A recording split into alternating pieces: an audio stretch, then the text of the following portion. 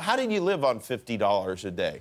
Believe it or not, this was such a convenient thing for me, and this is why I needed the job so bad. Right next door to Sharky's Pizza is Sharky's Bar is a pizza place. It's just recently closed down called Zeppi's Pizza.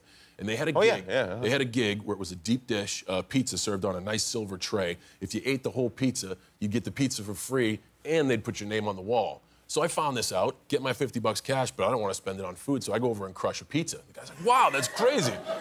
Went back the next night, did it again. The guy's like, wow, that's crazy.